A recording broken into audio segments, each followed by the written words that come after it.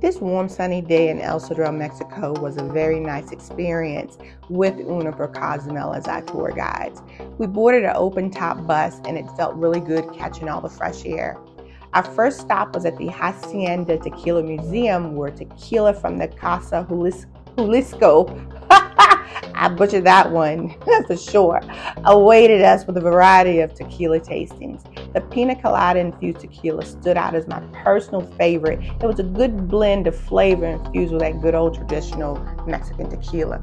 After the tasting, we had a little history lesson, which took us back in time learning about the ancient village.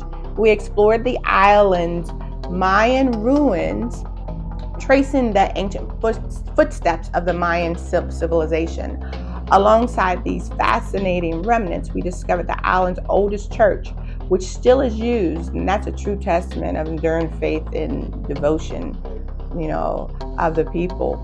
Walking through the heart of the village, we encountered like a memorial honoring Don Casimiro Cardenas and his wife, another butcher. I so apologize, but he's actually said to be the founder of El Cedral. Their legacy and the village's rich history offers a glimpse into the past. Our tour wasn't over.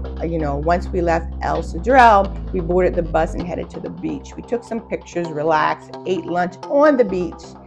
And I must say, throughout this trip, the Uniper Cozumel group provided attentive and great service. They were really professional with accommodating our passengers that required mobility aids and provided assistance whenever needed. We had a really great trip exploring the past of El Cedral while also enjoying the backdrops of the beautiful present.